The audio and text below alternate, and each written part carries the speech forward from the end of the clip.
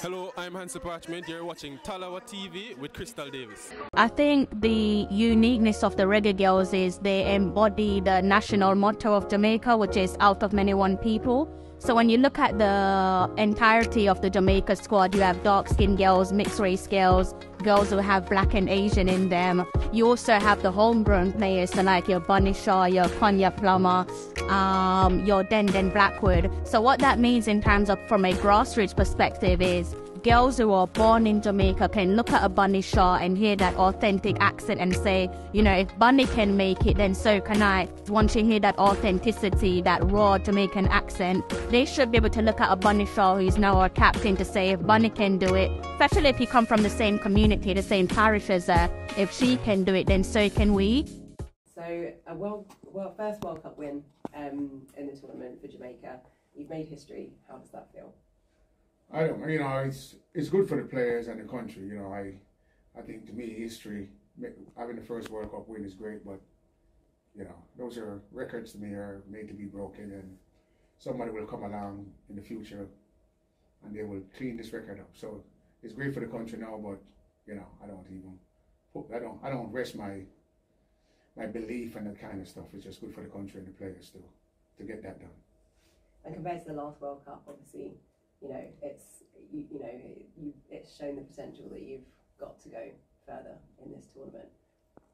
Yeah, I mean, the last World Cup, you know, we were young, we were naive, we were, as you say, deer in a headlight. You know, maybe it's a kangaroo in a headlight in Australia, but you know, we had a lot more belief. You know, plus we have a little bit better team, so you know, and we have to.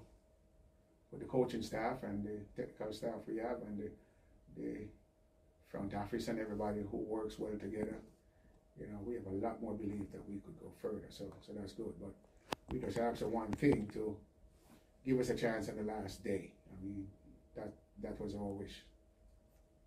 And so far, obviously, showing how you've played in the first two games, what does it mean for Jamaica as a nation? Well, I think people are kind of getting behind the team now, you know, which is good, because before I wonder about it if, you know, women's football would ever take root in Jamaica. And I think with the diaspora, we can see it in the stands right here, and they show a lot of those clips in Jamaica. I think I'm getting messages from people I haven't talked to in 30 years, you know, coming out with support for the team. And, you know, people are waking up early in the morning in Jamaica watching the games, and I think that's a good thing for the sports overall, and for women's, especially for women's sport in Jamaica. I know we have netball, and I know we have volleyball going on, and kudos to them. I think they're doing well, but you know, we can take the lead as women footballers, women's sports in Jamaica. You know, I know track and field has been always, you know, the gem, so we can go up there and just elevate all the women's sports in Jamaica. Amazing. Can you talk me through the game against Panama? Well, it was, I mean, coming from the France game, I knew it was going to be a dogfight. I knew Panama was going to come out and play a little bit different, and they did. And Panama, you know, put in some fresh players, and, you know, they worked hard and they were very good. So I knew it was going to be a very cagey game. As I described it, it was going to be a dogfight. And I realized that we coming off a big result against France, you know, it's hard to carry that emotion. So most likely it was going to come down to the second half. And we, you know, in the back of my mind from experience, I said, this is going to come down to some kind of set piece. And I think I said, we have to be very, very good here on our set piece. So the first half was a little bit of a lackluster to us. But the second half, especially the first 20 minutes of the second half, we knew we had to come out and get something. And, you know, Swaby delivered from one of those corner kicks. So give True the credit. Great ball inside. So, you know, everybody think it's going to be a high-scoring game.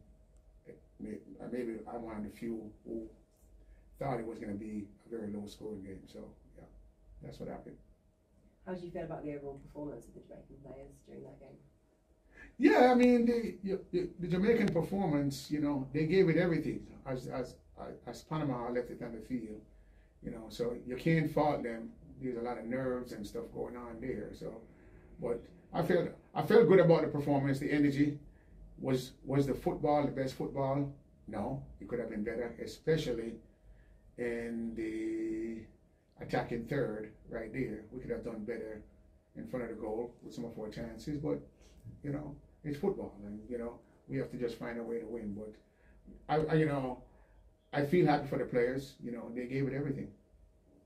And with going into the next game, obviously you've got Bunny Shaw back. How do you think that's going to help? Yeah, Bunny Shaw is back, you know, but again, yeah, she's just one player, so we have to be ready, you know, to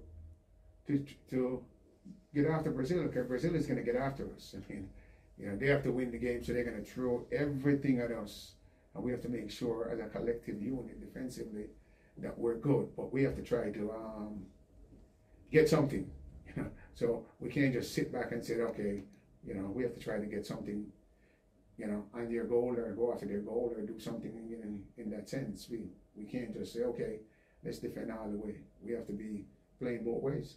What are you expecting from Brazil? Attacks in waves, and attacks in waves, and attacks in waves, and all their skilled players coming out, because again, I think the first 15 minutes, they will come like a bunch of wild hyenas just coming out, just getting after it, getting after their prey. And we have to be ready to fight fire with fire. And you talk me through, so Alison Swaby obviously got player of the match, and you've now had player of the match in both games that you've played. How does that feel for Jamaica? Well, yeah, Alison Swaby, who's been, you know, she has her last season, it's been rough for her, you know, moving from club to club, and really hasn't played a lot of football. But I think the camp in Jamaica, when we went to Jamaica and did the camp in Jamaica in early June, I think that camp helped her a lot to get her confidence back. You know, we did a lot of second guessing and first guessing and everything, and you know, she and both Swabys, you know, we knew pairing those two together can be very good. So far it's been good, you know.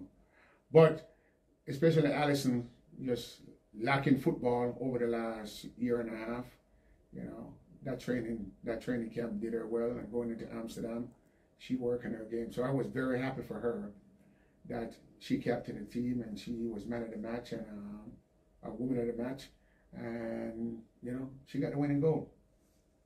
Do you think you get another player of the match in the next game? Well, hopefully we do, you know, hopefully we can. Hopefully we do, because Can I get to say hopefully we can get a player of the match again? You know, hopefully we can get another player of the match, because it's the trend. If you get the player of the match, your team must perform well. So hopefully, you know, we get the player of the match. That means the team has done something good. So you know. And tell me a bit about the Jamaican fans. You had a lot of fans again at the Panama game. Yeah, there's a lot of Jamaican fans that, you know, we didn't know living in Perth, but you know, they show up, and it's Jamaican fans, and you know, they're some of the most noisiest fans in the world, and they love their colors. So it was great to see them. I think the players embraced it. I think the players were kind of surprised to see that many Jamaican fans, as was the coaches too, and the staff. So that was great to have those fans. You know, hopefully I don't know if they're going to come down to the Brazil game, but hopefully some of those fans will find their way into Melbourne and keep the fire burning. I'm John Barnes, and you're watching Tallawah TV with Crystal Davis.